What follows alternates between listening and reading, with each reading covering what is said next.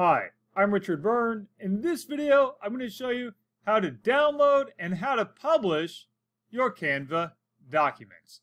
Let's go ahead and take a look at my document here, my report on interesting things, in which I've included a slideshow that I made with Canva, a video from YouTube, and a map from Google Maps, and of course, my text in the document itself.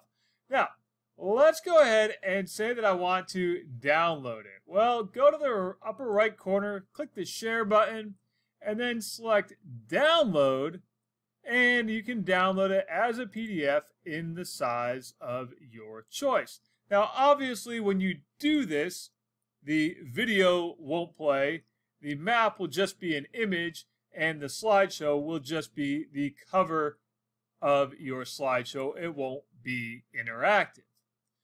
So, in that case, you're probably going to want to publish this document so that people can see all the interactive elements of it. In which case, you'll want to go to the share button again and select the link to share it publicly. And you can see here, I've selected anyone with the link can view this document. And I'm going to copy that link.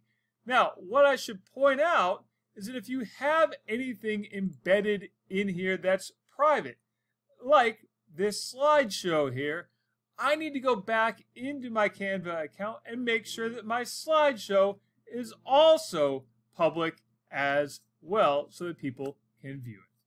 So that's how you can download and publish your Canva documents. And for more things like this, please visit freetech4teachers.com or subscribe to my YouTube channel.